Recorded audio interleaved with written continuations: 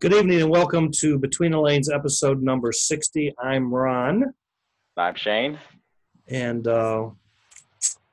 we're here to just talk about slot cars and slot car racing. And as we start off the show every week, you need to go find us on YouTube. The channel is Slot Racer.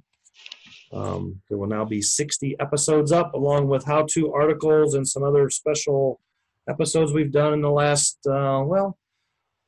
year and a couple months now. And find us on Facebook. The page is Between the Lanes.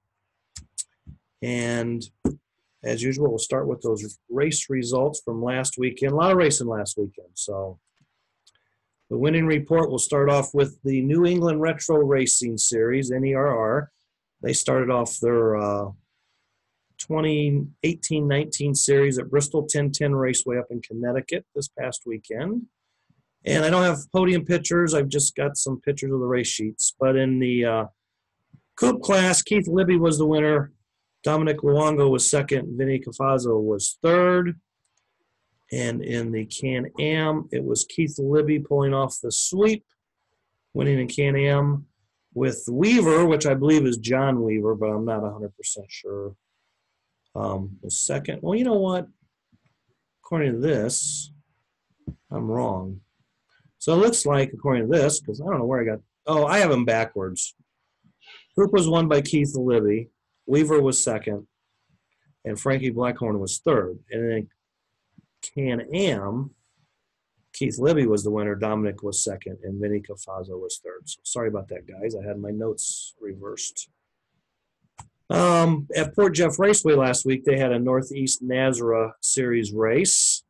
One motor 12 was won by Milan. Paul Kovich second, Christopher third. Hillbilly 12, Milan was the winner again, Walter Berg second. Sean was third. And two motor International 15, Doug Bauer was the winner, Keith Keeler in second, Walter Berg in third. And the East Coast Flexi Series raced last weekend. It was their first race of their series at Slots of Fun, Hanover, Pennsylvania, on this really nice looking grandstand. And in the 4.5-inch trucks class, Pops Davis in the center was your winner. Gary Harmon was second. Colton Harmon was third. And I don't have a picture, but in 4.5 COT stock cars, Bobby Davis was the winner. Joe Weinstein, guy I raced with a long time ago, good guy, was second, and Pops Davis was third in the COT race. The Gator Retro Racing Region was at P1 Raceway last weekend. And no podium pictures again, but F1 was won by Jeff Bonanno, Terry Tawney second, and Doc Doherty third. And it was the same podium, those three guys in stock cars. And in Can-Am, Jeff Bonanno was the winner, pulling off the sweep. Terry Tawney second, and Marcus Ramos was third. And out in California at Buena Park Raceway, they ran hard bodies. And King Mill Conroy was the winner over Phil Nyland and Tim Herrera. All I had was a screenshot of the results, but I had this nice King Mill picture to put up here tonight. So there you go, Mill. The Penn Jersey NASCAR Series was at Speed Zone in New Jersey, Mount Holly, New Jersey. They raced on the King track. Xfinity was won by Matt Bruce. Randy Core second. Adam Chaya was third. And in the Cup class, Randy Core was your winner. Tony Moore second. And Jerry Herbert Sr. was third. And Tony Moore sent me these pictures. I thanked him for that. And he says, I was stunned. I was in second place from the B main, but he finished second overall from the B main. So thanks for the photos and good job, Tony Moore. The Retro Summit BRS Series opener was at Mark's Model World this past weekend. In the Retro Angle Winder class, because we run them together, but they're split up by motor type. So in Retro Angle Winder FK, which you can run the Pro Slot 4002 FK or the 4007 Scorpion motor, Ralph Middall was the winner with Mark Keto second and Bill Fulmer third. In the big dog portion of Retro Angle Winder, I was the winner, Ron Hirschman. Bud Denning was second. Craig Scharfenberg was third. And the overall Retro Angle Winder podium was myself, Bud Denning, and Ralph Middall. In the Can-Am, in the invitational side of things, the winner was Gary Vineyard, and second was Bob Summers. And Fred Oles was third, but he wasn't available for the picture. And in the Can-Am overall, A-Main, and All-Stars, Willie Custer was the winner. I was second. Greg Fox was third. And in the F1 Invitational, Bud Denning was the winner with Bob Summers second, and Pops Myers was not third. I forget who was actually third now, but he stood in for whoever it was. And in the All-Star A-Main overall, Bud Bartos was the winner, Greg Fox second, and Dave the Shadow Smirka was third. He outproduced Al Rudy, because those two always have a thing going, who's going to beat who in the race. And Gotcha. Shadow outperformed Al in F1 and Can-Am. So a week ago, they had a 80-minute hard body team enduro at Tennessee Top Slots, Lafayette, Tennessee. And there's the cars. So our viewers know what we're talking about when we mention some of these. Sometime we're going to do a show, and we're just going to do a show on classes, and we'll put up photos of cars and body types and trying to explain it better to people who may not understand everything we talk about. But they ran this on the King track there. And when it was all said and done, this was a really close finish. Like the top 8 teams were within 13 laps. But Team Roberts was the winning team with 500 laps. Team CNS was second with 498. Team Ramrod was third with 498. Team LCR was fourth with 498. And then the Sandbagger team had 496. And the Romines had 495. So the top 6 teams were in 5 laps after 80 minutes of hard body enduro racing. So that's probably the closest enduro race I've ever seen between the top 6 teams. So, and I'm sure it was a breakout race, and it is what it is. But they definitely had a good time down there. So, Texas Retro Series was at Dallas Slot Cars, and in the F1 class, Ken Stevens was the winner. Gary Dean second. Alan Dotson was third. And then in Can-Am, Gary Dean was the winner. Ken Stevens was second. They kind of swapped spots there. And Rusty T was third. And in the Retro Pro class, as they call it, Casey Neubauer was your winner. Alan Dotson second. And Rusty T in third. And that's your winner chicken dinner reports. And we all know what that means. Sunday, Sunday, Sunday. So, October is a very busy month. So here's what we got for October. This weekend, October 6th. Yep. We got the Central Illinois Slot Series kicking off their season at Whiskers in Gladstone, Illinois. ORS is at HMS in Bellevue, Ohio. The Mid-American Hard Body Nats is at Chicagoland Raceway this weekend. And the AWRA Womp Womp is at Uncle Charlie's in Wilkesboro, North Carolina. The following week on October 13, we got FNRS National Series race number 5, I believe it is. This one's scheduled for the now closed Tri-State Motor Sports Plex. The race will be held at HMS in Bellevue, Ohio on the recently refurbished 155-foot American King track. The Sano Retro Race is next weekend at Chicagoland Raceway. Penn, Ohio will be at Fast Tracks in Fremont, Ohio. And the Florida Slot Car Series will be at the Raceway Biz down in Florida. And also next weekend starts the Israel World Championships in Finland. And I think we'll probably have a special Finland show the following week after the 13th. Justin Colvin already contacted me about setting that up and doing it. So That's cool. we'll keep you posted when it happens. October 20th, we got the I think you forgot one. race, Pro Flexi Challenge race, Hobby Max, Durham, North Carolina. On the what do they actually call that track? I've always just called it the Engelman. Okay, because it was Yeah, I known as don't the know. Race to the East at one time, but it is an Engelman type track. So, Yeah. and we've got USCA at Chicagoland Raceway, and the Ohio Challenge Cup will be at Northeast Raceway up Erie, Pennsylvania. And of course, we got the Flexi Flats coming in November. Signups are still open for that.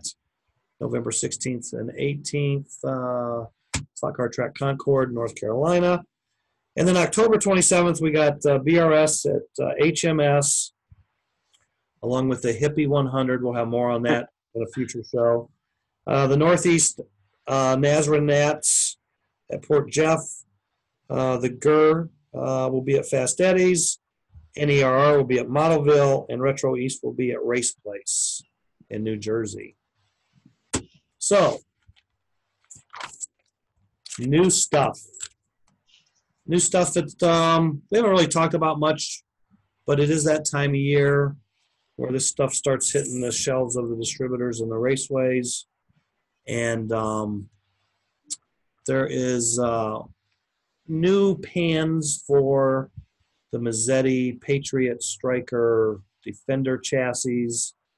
The pans, of course, interchange. But up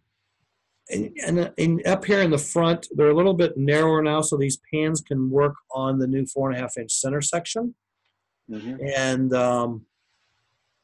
no more, I don't think there'll be any more black anodized pans going forward. That will be replaced by just regular plated and then blue anodized.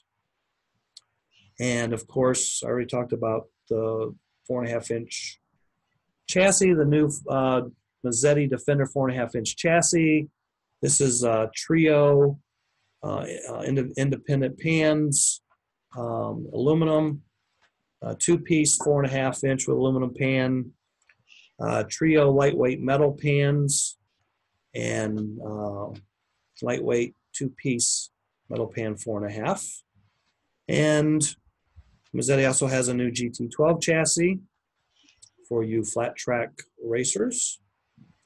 And from R&M, or is it just RM products, and Shane might be able to tell us more about this, but they have two new chassis, a 4.5 and a 4-inch chassis.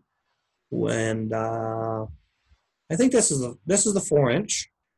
Yeah, that's the 4-inch chassis. Yep, and it's available with a metal and aluminum pan, correct?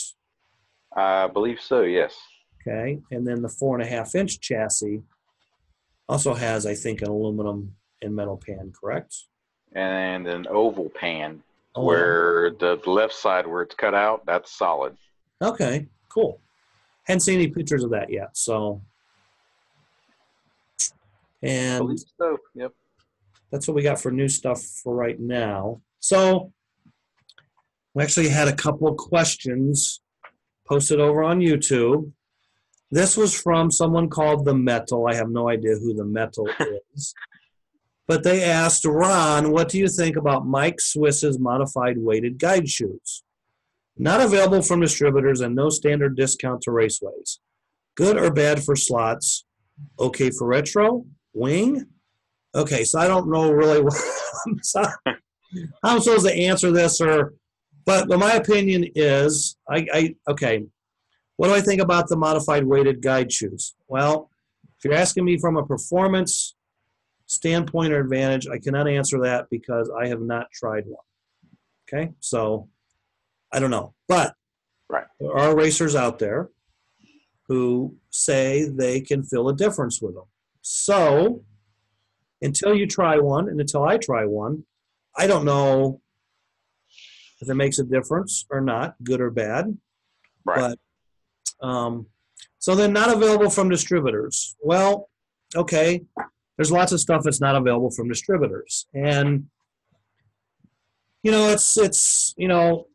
there's racers who offer custom built motors, there's chassis, bodies, tires. I mean, the list goes on and on. There's a lot of stuff out there offered that aren't available through distributors.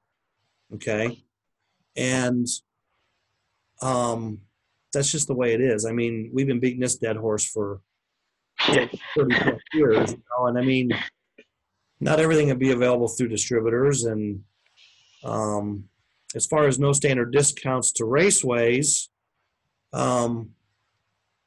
let's look at it this way. What does that guide flag sell for, Shane? I think it's $850, I believe, threaded. $850 threaded if you call Chicagoland Raceway and get one direct. Mm-hmm. Now, the Red Fox guide flags, if I'm wrong, correct me, aren't they retail for like $5 or $6? I believe so. That I'm not 100% sure on. Okay, so. And I'm not really 100% sure if that's the correct price for and what I'm they not sure either, but I'm thinking it's $5 to $6 for right. a Red Fox guide flag. Mm-hmm. So, by the time you put all the work into putting the weight in it, and then if you had to then mark that up and put all your discounts in it, it'd probably be a guide flag that would be available through distributors and at standard discount. It would probably have a retail price of like $16. I mean, I'm not saying that'd be the accurate number, but right, probably minimum $14 to $16 is what the retail price would be for that guide flag if it was available through distributors and raceways. So, yeah, I mean, the common thought is everything should be available through distributors. Everything should be standard discounts to raceways. In a perfect world, yep, but we're not in a perfect world. So the next question is it okay for retro? As far as I know, it's legal everywhere to run in retro. Is it okay for making your retro car perform better? I can't say. I haven't tried one, but there are retro racers. I've seen pictures of winning cars that have had them on them, and the same with wing cars. So that's, I guess, what I think and my answers, and that's all I got to say. Second question came from Phil in Arizona. Dear Ron, Phil, I can't even say his last name. He was a customer of mine years ago from Tucson, Arizona. I used to race here in Tucson 25 years ago. Since then, the track closed down, but before I won Grand National Championships, I guess in 1992, I sent you my motors to fix and won Grand National Championships that year. I was so happy. I raced Womps and GTs, International 15s and 27s. I had a lot of fun. And he goes on to say that I always wanted to open a track. If I could, I would. I love your program. All the tracks that you mentioned on your programs, I wish you would mention the name and addresses of the tracks and states you mentioned. I would love to race again. 55 years I've been dreaming to race. My brother took me to a race when I was 2 years old, Filbert. So someone had sent him a link or posted a link to his post on YouTube to Slot Blog, which has the right. Yeah, they got the list, right? And just in case Phil didn't see that, or he's watching the show, but there's a link there, Phil, if you didn't find it already. But there is a raceway in Mesa, Arizona called Speed Sport Hobbies. They have a 105-foot road course and a drag strip. And other than that, that's the only commercial raceway I know of in Arizona. So I don't know how far Tucson is from Mesa. I didn't look that up. But if you do decide to open a raceway, Phil, good luck. And maybe we can get out there someday and race at your track. And there's a picture of the flat track there in Mesa, Arizona at Speed Sport Hobbies.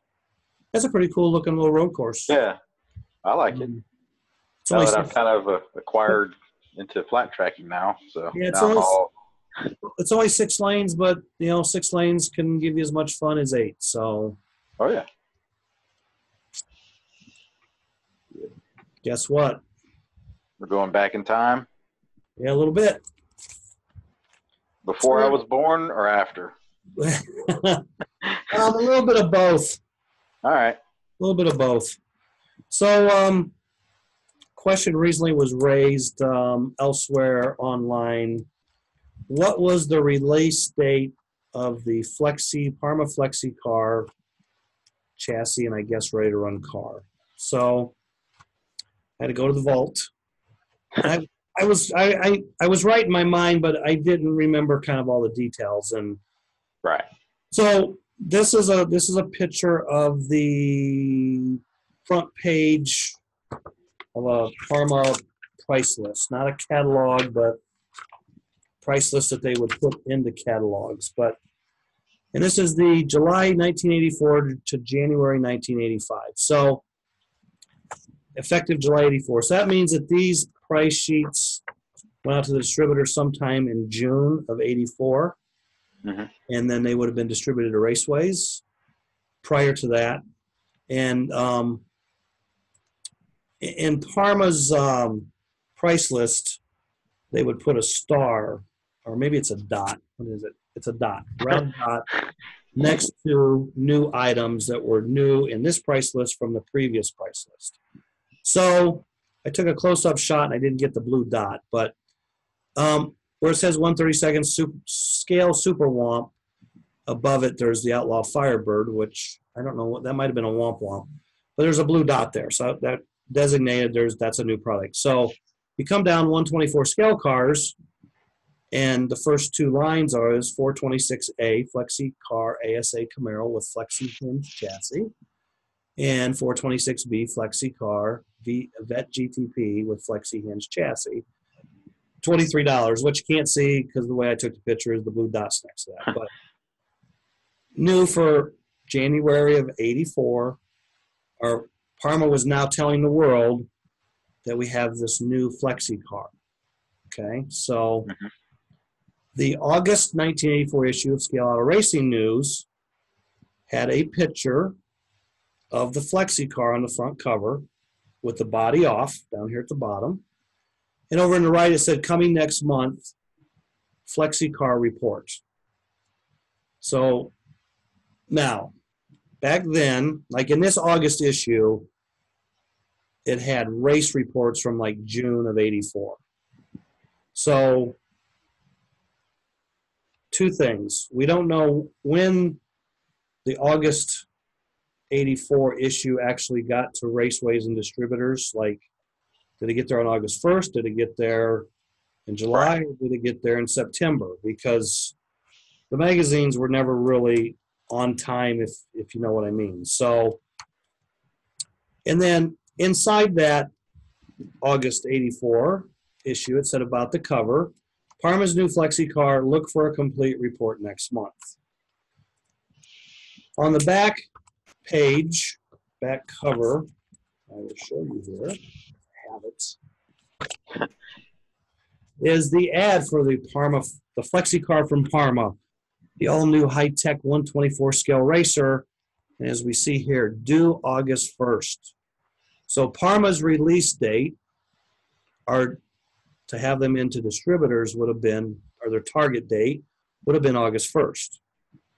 So the September 84 issue comes out. It obviously came out after the USRA Nats was over, which was the first weekend of September back then, Labor Day weekend. I don't know if this came out a week after the Nats, 2 weeks, 3 weeks, 4 weeks. Maybe it came out in October. Don't know. But we have here Flexi Car Review on the front cover. And down here is the new Parma baby brass car. And inside the magazine, there is a review by John Ford, who, owned, published, wrote Scale Auto Racing News for many years. Hats off to John for keeping us well informed back in the dark times of slot car racing. And the article kind of starts off with Ken McDowell and crew have really been working overtime to bring us some new items in time for Christmas this year. This report is about one of those items, the Flexi car. About 30 days before its announced release, so John apparently got this car sometime around the 1st of July, because that was 30 days prior to the August 1st release date. Ken sent me one to analyze, and just goes on. He thought it looked flimsy, but he said he couldn't have been more wrong. It's a tough little car. More important, it works right out of the box. It beats everything in its price range, hands down, which that time, anything in that price range was a womp womp. I mean, the Flexi car was a revolutionary thing, but it didn't really take off at first because everyone was just so into womps, or into, like, you would go up to brass cars and things that were soldered together, brass and wire and stuff. And this was kind of in the middle. And so, he does the review. And then in November of '84, the Slot Shop in Elyria, Ohio, had their 20th anniversary race. And it was held on November 6, 1984. And they had decided to go with the new Flexi car. And they had 88 entrants, which 88 entrants, people, came to celebrate the Slot Shop's 20th anniversary, old, new, in-between racers. And everybody had to race the flight. They took them out of the boxes. They let guys kind of practice with them for about 15 minutes, according to the article. And they had Parma 4-ohm controllers on all the lanes. And they set the races by skill level. And there's some more on that story. The heats were set up by skill. Entrants were given 15 minutes to practice. They lined up for 8 3-minute heats. So at the end, Bud Bartos from Parma was the winner. Long-time Slot Shop racer, and he lived in Elyria for many years, and that was kind of a Parma test track back in the day. Mark Piccone was second, and then we had the late Paul Hubble here on the left, and Donna Hubble with the family dog on the right, and that was back November 6, 1984. So, and the race was a success, and the Flexi car was kind of off after that. So, now this is before your birthday, before you were born. Talk a little bit about Lancer bodies. In a future episode, I'll be doing a pretty in-depth kind of body history. And it's kind of funny and it's kind of unique how Lancer, Kirby, Mack, Associated, Out of Sight, Parma, all these body companies were intertwined and by certain individuals along the way. And is what it is. But Lancer was the big body company of the 60s. I mean, there was no bigger body company than Lancer. And, Lancer went through a lot of changes over the years from the time they started in 1963 and till the time they basically quit making slot car bodies in probably about 1977. A lot of stories out there about, Lancer closed in 1969, and we will debunk that in a future episode with a very in-depth, with lots of proof of things when they happened and when they didn't happen. So Lancer was really known for detail and quality in their bodies. And this topic again brought up earlier this week, and a lot of people think there was all these secret processes in the molds and stuff, and there really wasn't any secret processes. It was just smart people doing right things to get that detail. And on the Lancer, a lot of Lancer molds, anywhere that there's like a screen, the actual production mold has screen inlaid into the, like they would mill or cut a pocket, right, lay the screen in, epoxy it in place, and that would give that appearance of a screen in the Lexan body. And this is like the motor area of a Can-Am car behind the driver, And like the real car, there was screen there over the trumpets or the carburetors. And, again, they put screen there. And they would put little brass pieces and parts here and there on the mold to give that detail of the real part on the car, the body. And, this is one where these are like actually Zeus fasteners. These are, to me, these are almost like they are push pins, and they cut the heads into a diamond. Right. Probably drilled a hole. Right. Push the pin in. Put some epoxy on there, push the pin in, and cured it, and you've got the appearance of a Zeus fasteners on the body, like they were on the real car. And Lancer would send people to real races. A lot of times they would send photographers to Riverside when the Can-Am races were there. Maybe someone was there testing, and get all these close-up pictures, and then come back and replicate all that detail into the molds, which would then be put into the bodies. This is the back end of a body where, again, we got some Zeus fasteners. We got some tailpipes, which is kind of like brass tubing. They've drilled in, put in brass tubing, epoxied around it so it wouldn't fall out, and again, put some screen back there like the real car had. So, and then Lancer, like they had multiple molds. Okay, I use the word multiple. There was multiple piece molds. Mm-hmm. There was anywhere from single piece molds, double piece molds, 3-piece molds, and 4-piece molds. Not very many 4-piece molds, but there was a couple.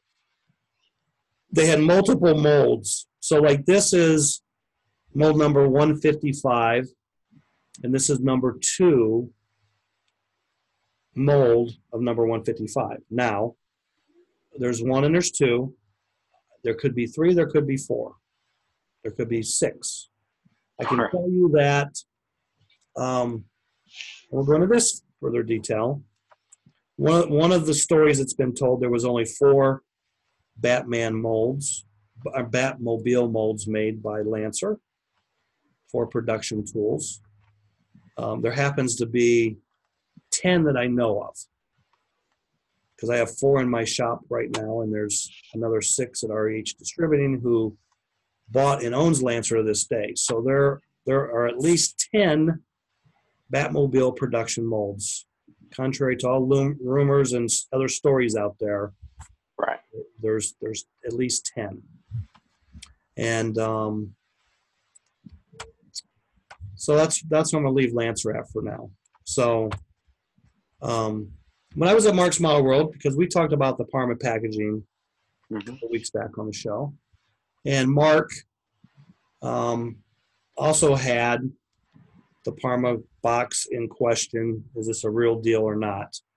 But again, this is how Parma packaged their ready-to-run cars back in the probably mid to late 70s, maybe into the early 80s, because my local raceway, which opened in November of 81, every now and then we would get in 124th cars that would still be in these boxes. But eventually they went to the boxes that we all know today. So this is another Parma ready to run.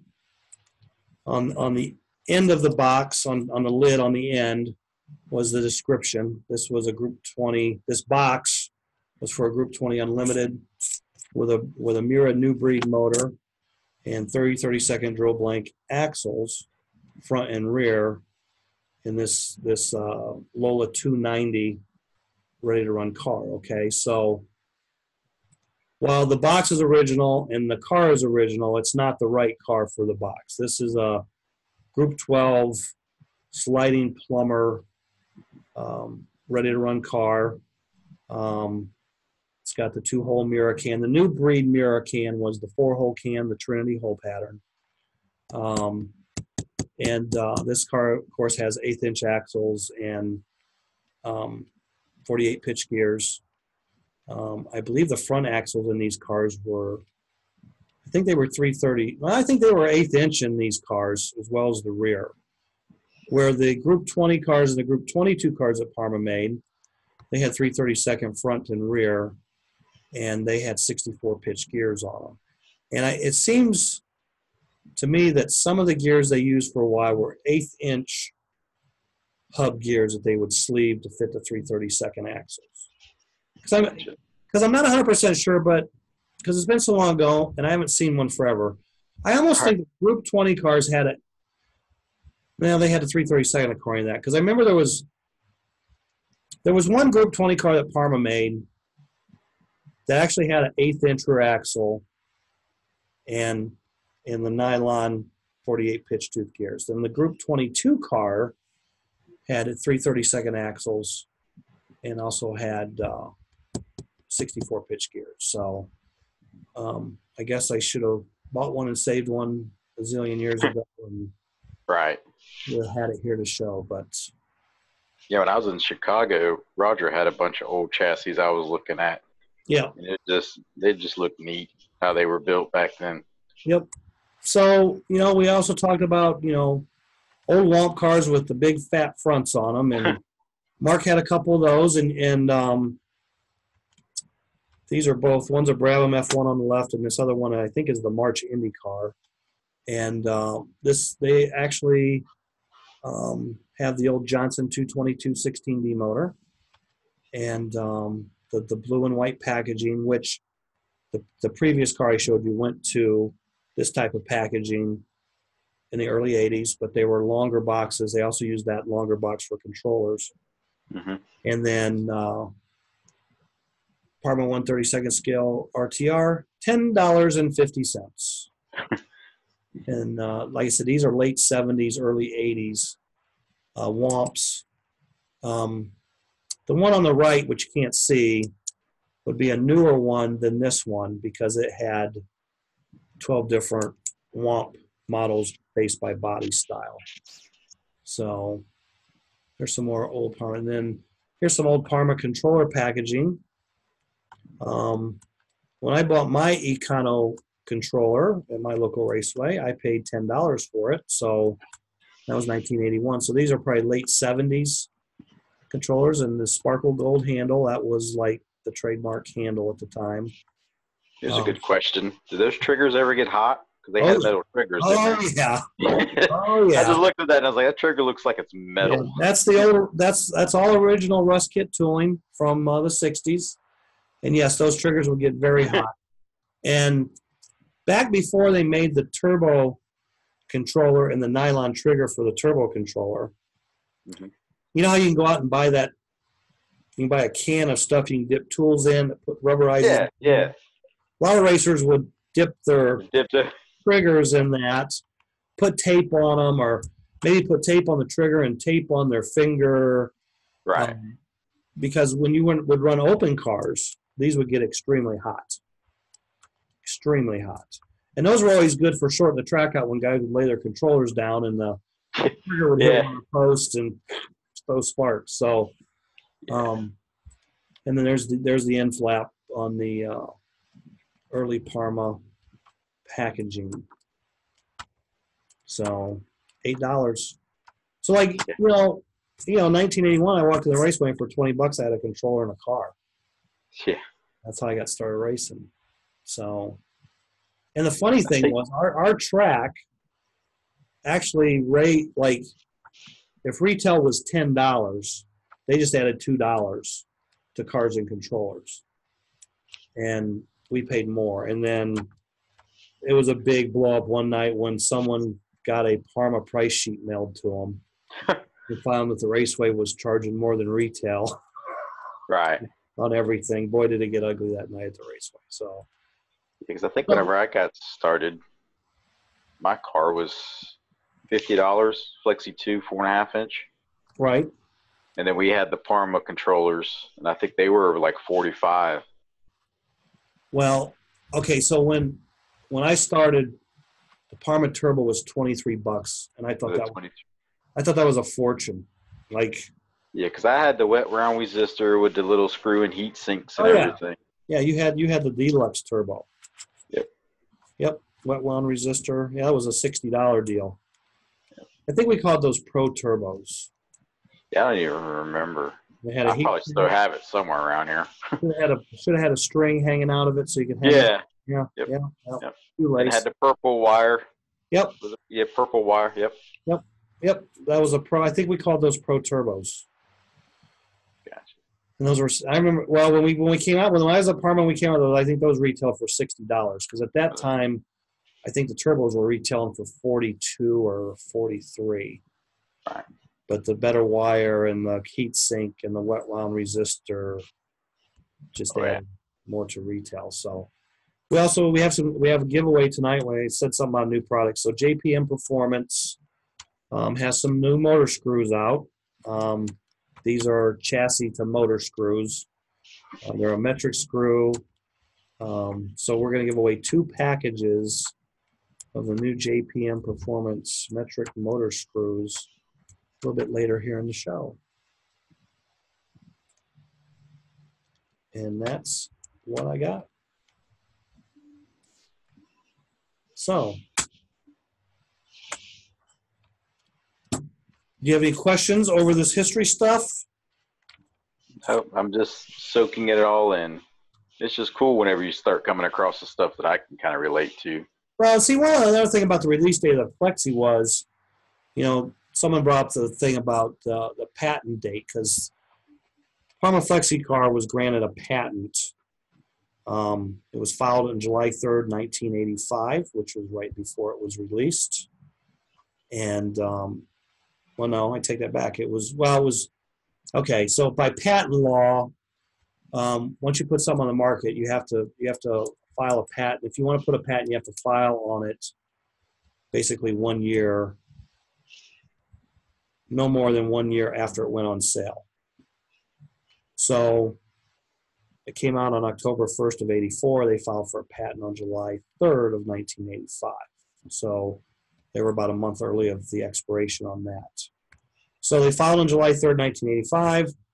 The patent was granted on October 7th, 1986. And what is patented on a Flexi car is the Flexi hinge. And the Flexi hinge is the front axle going through the pan center section and holding the chassis together in the front. That is the unique thing that got the chassis patented. Now, at one time, the belief was if anyone makes a 2-piece chassis, even if it doesn't have the Flexi hinge, but it has a bent-up motor bracket and bent-up pillow blocks, and that's a violation of our patent. And it was not. It was not tested in court, but the patent attorney said, no, those cars are not in violation of the patent. The Flexi hinge is what the patent is about. Now, as I said on a show before, Racer Products came out with a Flexi car shortly after the Parma Flexi car, and it had a Flexi hinge. They held the 2 pieces together with the front axle, and they had a cease and desist immediately, which they did, and they went to holding their 2 pieces together with pop rivets. So, and that was the product Spider chassis. Yeah, I remember the Spider chassis. And I'm still gathering bits and pieces to do a pretty in-depth history of the Flexi chassis cars, Group 10, over the years. So yeah, because the one picture that was the Flexi 1, wasn't it? Yeah, Flexi. Well, see, it was called Flexi car. Was it? And then when Flexi 2 came out, they just referred to the Flexi car as Flexi 1. The 1, okay. Right. Yeah, because whenever I got into it, it was Flexi 2, but there were still people with Flexi 1 cars. Right. And then whenever I actually started traveling with the Mid-South series, Eddie Beard, you mentioned him before, he had a Flexi 1. Right. That he used to race GTP with because he said they were so light. Right. Now, see, so like, Parma said the release date was going to be August 1st. I recall the cars not being at the distributors on August 1st. There was some kind of production problem or something because I don't think they hit the distributors until mid-September. And I can remember we kept asking about them because you seen that, the ad. Right. Raceway owner. Well, they don't have them yet. They don't have them yet. And, again, maybe there wasn't a production problem. Maybe there was a supply problem early on. Mm-hmm. And distributors were saying there's a production problem to the raceways that couldn't get them. And, I remember our raceway. I think they got 6 in, like I said, middle of September. And it was probably, I want to say 6 months before we started racing them, because it was just a womp world. I mean, there was really no interest right off the bat. A lot of new raceways opened, and they started off with flexi cars. But the existing raceways were all kind of womp based. Right. Yeah, because the raceway that opened here in Charleston when they were open, I think they opened around early 90s. You'd walk into the front door, they had their showcases, and that's what they had was the 4-inch and 4.5-inch cars. Yeah, they've been all flexi cars, yeah. Yep. Flexi 4.5 with a brass extender on it. Do you No, remember? this one was they had the Parma Flexi 2. Not in 1990, they didn't. No? What did they have? Because I remember the car that I had was the Flexi 2, the Parma Flexi 2. Flexi 2s came out in 94.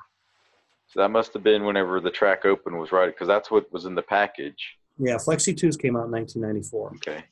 Yeah, because it had the square bushings and all that. Yep. And there was a 4.5-inch version. Yep. And then the 4-inch version, because that's the two that I bought and start racing with. Right. Because, see, prior to that, and I'll have to dig one out, and again, when we do the Flexi thing. But, yeah. But the Parma Flexi car was 4-inch. Mm-hmm. And there was a guy in Kentucky. Well, there was a raceway in Kentucky. They were running 4.5-inch Flexi cars. And one of the local racers was building what they called an extender. And it was a flat piece of brass with a round piece soldered to it, mm-hmm. and a little piano wire thing that kept it from flopping too much or something. Right. And they were racing those. And then Ken McDowell reached a deal with that guy to where Parma made them, and then they paid him a royalty on every one that was sold.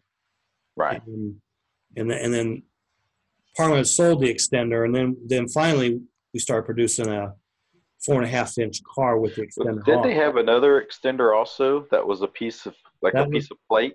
That was the Flexi Hot Wing. Was it that kind of screwed in and then you could solder or whatnot, but you had to cut the front wings off? No, the Flexi Wing, again, I'll have to dig one out. But what you do is you take your front axle out, mm-hmm. and that would lay down, and the fold up on it was between the uprights. So when you put the axle in, you went through the pan, through the center, through the hot wing, through the center section, through the pan out the other side of the car. Gotcha. And that put wings out in front of the Flexi chassis. Mm-hmm. So that was called the Flexi Hot Wing. Sold a zillion of them. It was a cool little piece. But, I mean, but you could put that in your car, and it made a big difference. I mean, when it was a Flexi world and Parma Flexi car was the only car, mm-hmm. that's all you raced.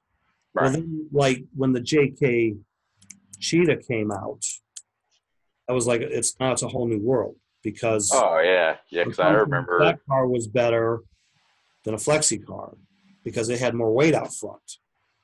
And then the Champion Astro XE came out, mm-hmm. and it had front wings on it.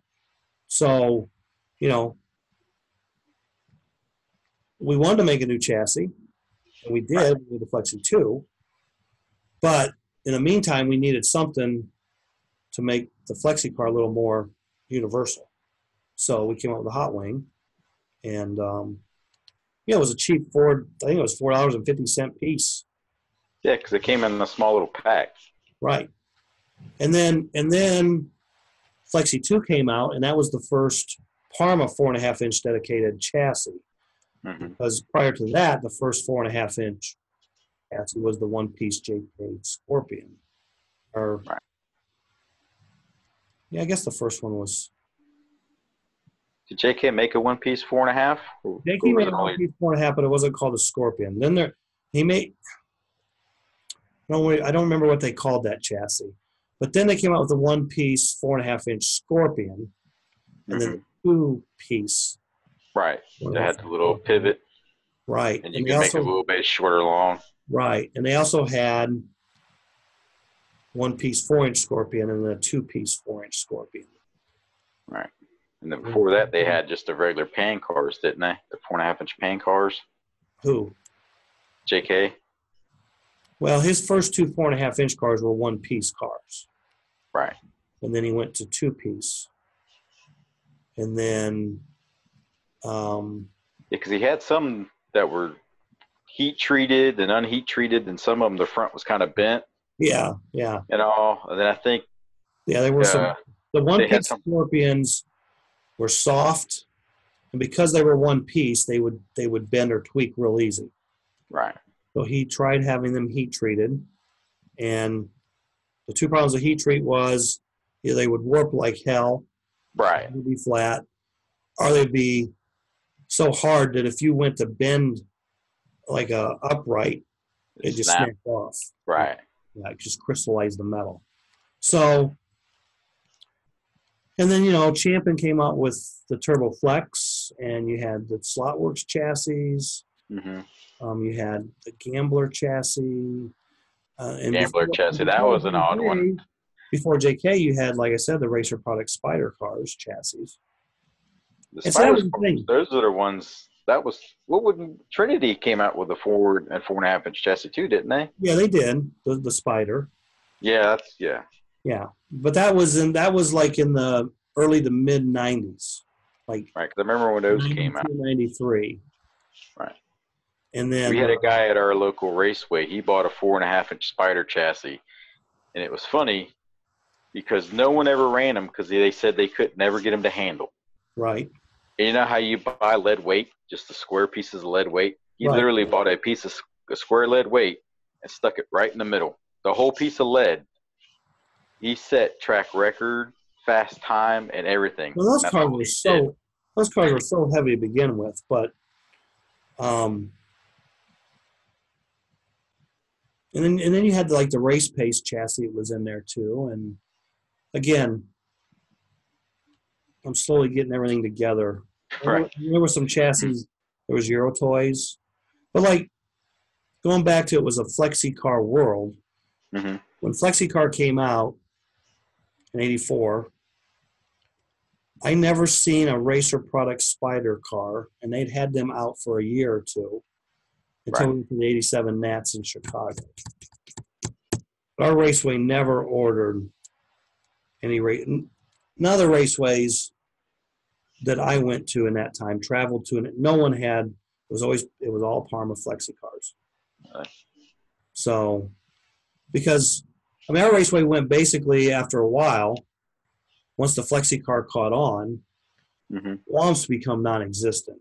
We raced flexi cars with 16D motors, and we raced Parma brass cars with Group 12 motors in them and full air control wing car bodies. And we raced box stock 15 cars. That was our weekly classes program. Right. And, we go to Tri-State USRA races, and we raced flexi cars, and we raced the brass cars without air control, and we raced box stocks. And then another class that was kind of popular for a short time was the Womp Womps with the extenders, which you'd take the body clips out and you would put these Z bent extenders on with and you would put these piano wire kind of U clips in there and bend them so the extenders would stay on the chassis and your clips would go, but the bodies were like 3 1/4 inches wide. So it made your Womp Womp super wide, more downforce, widen your front and rear track out. Right. And we ran those at the local track for a short time. And Tri-State USRA, we ran what we called it Pro Womps. And we ran, because the Womps went, Womps went dead. And then it was kind of like, well, let's try running Pro Womps, because some of the raceways ran them. Right. And so for a year or so, the Tri-State USRA ran Pro Womps flexi cars and brass cars with no air control and Group 12 motors in. So that was like the entry-level type classes. Because I think the closest we ever came to running like Womp style cars was when the Legends cars came out, the Champion Legends cars.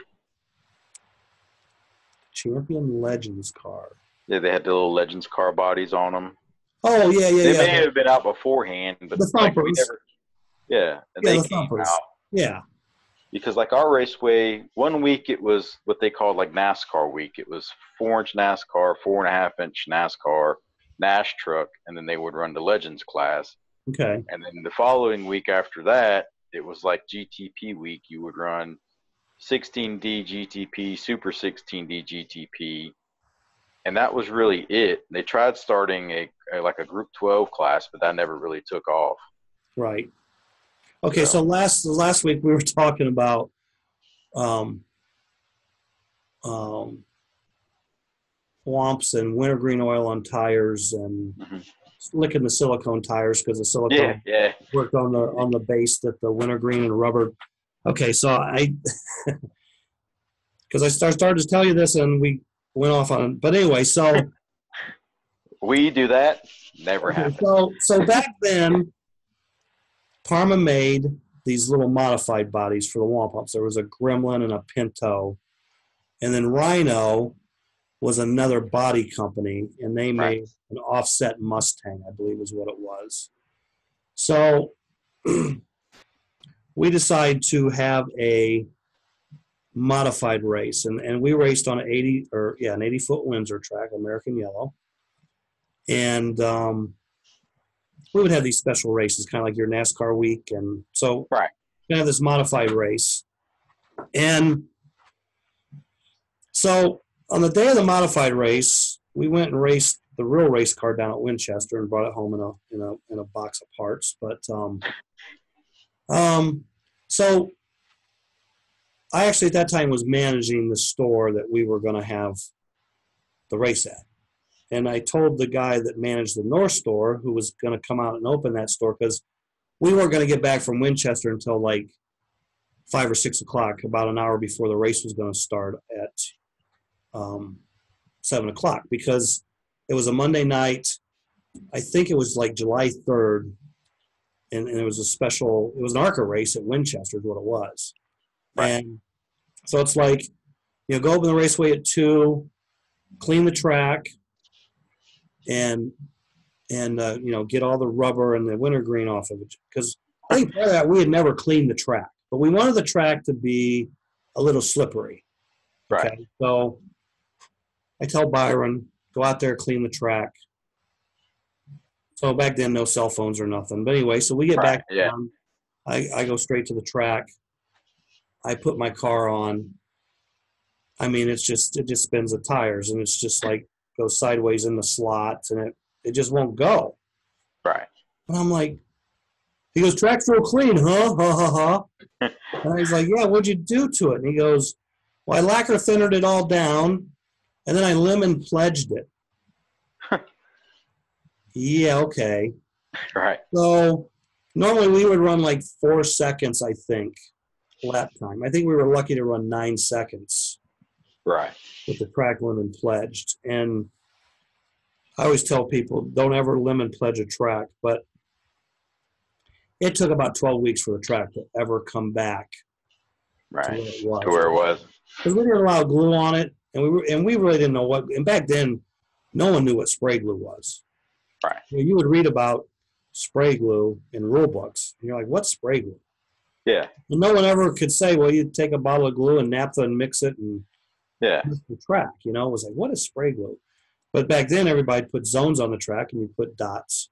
right, And eventually, 6 months after that, we decided to start allowing them to run glue. So, we'd run our womps in glue and we ran everything in glue. It was a lot of fun, but it made a big difference. But no more wintergreen and no more wintergreen headaches.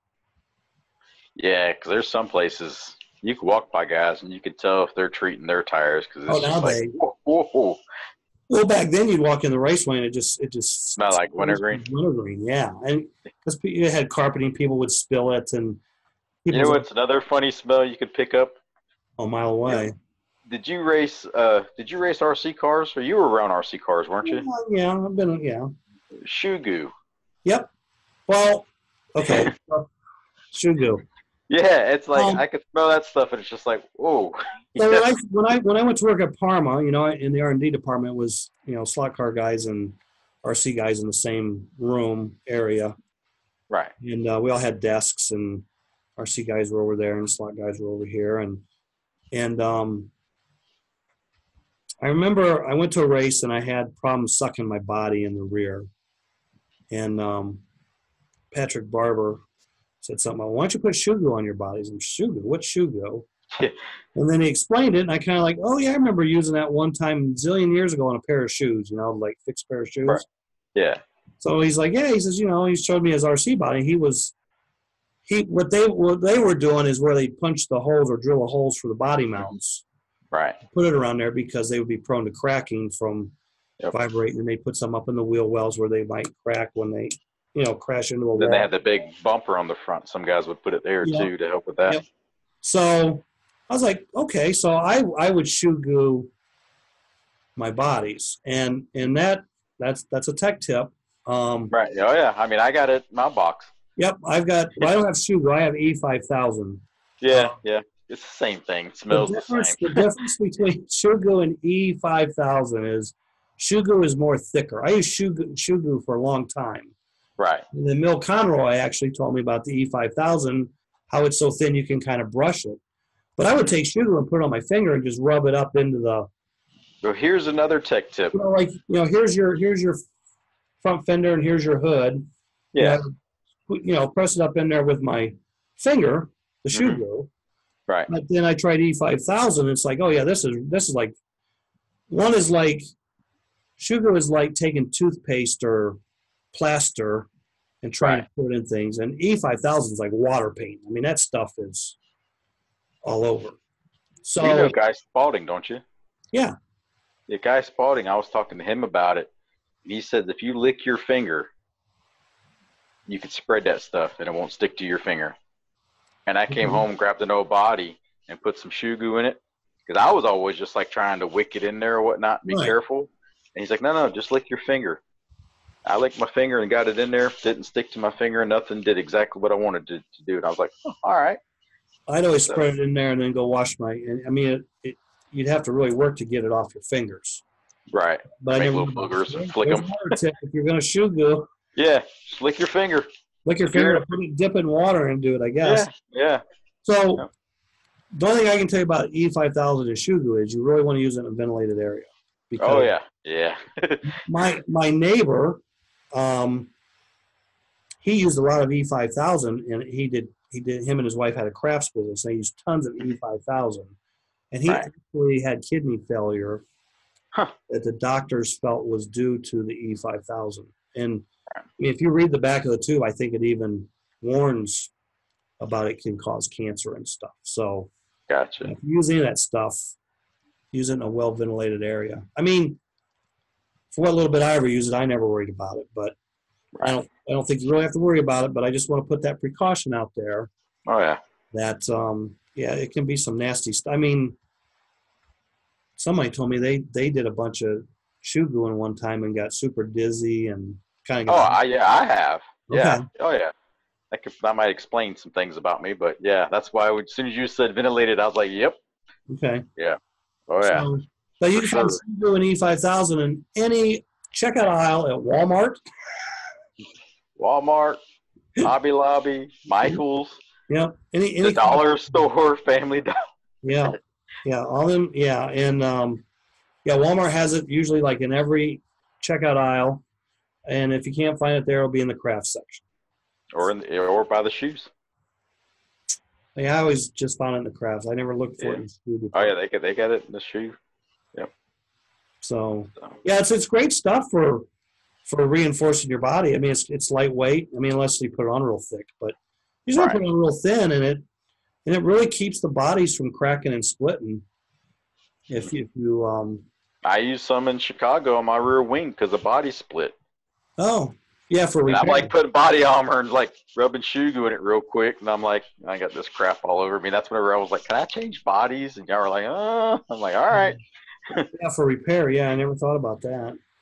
Yeah, because I mean, it dries so fast. I mean, it's not super fast, but I mean, the outer layer gets dried enough for you Right. to worry about it. Yeah. So, Yeah, because I was doing the front of my retro bodies for a while with either product. Doing because retro bodies, you got to cut the front wheel wells out. So you got a mhm. cracking problem, like up in the Go center right. of the arc by Right. the top of the fender. So I put some up in there, Yeah, but when I first found out about it was RC racing. We would race NAS truck. And the NAS trucks had the wing. And I was like, well, how do you get the wings on there? And some guys were like, they made like plastic rivets. And mm-hmm. then other guys were like, well, we put 4 plastic rivets and run some shoe goo. And I was a kid. So I'm like, well, what's shoe goo? Right. That's when they told me. And I was like, oh, all right. And then I totally forgot about it and got back into racing. And I don't even remember where I was, but I was like, this would be perfect if I had some shoe goo. And that's kind of when I went on a shoe goo hunt and found it at Walmart. I was like, all right, cool. Yeah, Shugu has 1,000 uses. I've only used it for reinforcing body. I mean, Shugu's been around since I was a kid, Right. and it's probably something that's been around since the 40s or 30s. But I can remember my dad trying to fix a pair of shoes of mine with it or something. I I mean, fixed a pair of flip flops. it helped for a while, but Yeah. it wasn't a permanent fix. So I had a pair of flip flops that was splitting. I was just like, but probably good to from the go. time I was 5 until the time I was 26 or 27, I never seen or had or smelled Shugu. Yeah. And then, like you said, a very unique smell. Yeah. So There you go. That's a freebie tech tip. freebie tech tip. We got any more? Now we need to go buy stock in shoe goo. Yeah, it's going to shoot up. It's funny. Well, I'm surprised that someone hasn't actually like repackaged it and sold it as a slot car product. Right. Oh well, we just gave that away. We could be giving it away on the show. Sorry, let's give away some screws from JPM Performance. The winners need to contact JP Milcherska on Facebook. Are you JPM Performance Facebook page? So, winner number 1, Kevin Owens is the winner. I know that name, but I don't know where he's from. Yeah. Winner number 2. Yeah, he'll use those. Paul Kovich, wing kart racer. But, he can give them to a local racer that might use them in a retro car there at Port Jeff and might turn into some sales for Port Jeff and JPM. Because they run retro cars there. Yeah. And they run,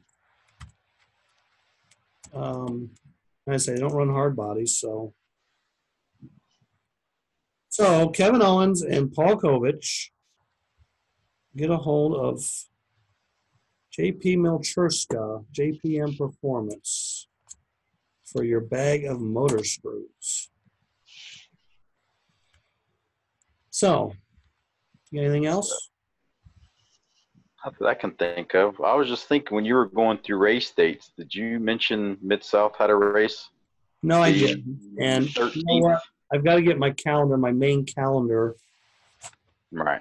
Date. I don't even know what I did with my notes here, but you know what? I think they're right here. No. Because I was thinking if anyone was wanting to come down, up, or over, that's the week before the big money race. Oh, yes. I could use that as a warm-up. Mm-hmm. Here. So you kind of get So let me add that so we can announce that on next week's show. So Mid-South, October 13th. October 13th. At Durham. Hobby Max. I always call it Durham. And back to the